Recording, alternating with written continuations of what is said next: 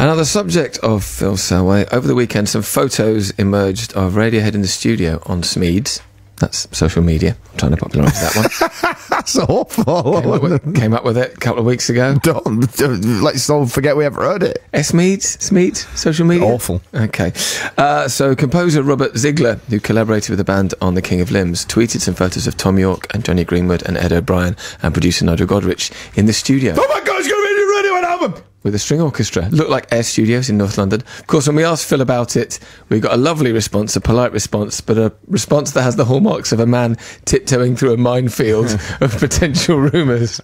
We're actually starting back this week, and we are doing well. We've kind of, this past year has been a case of trying to bring some ideas together, finding the right time and space to record, and we think we're in that place now.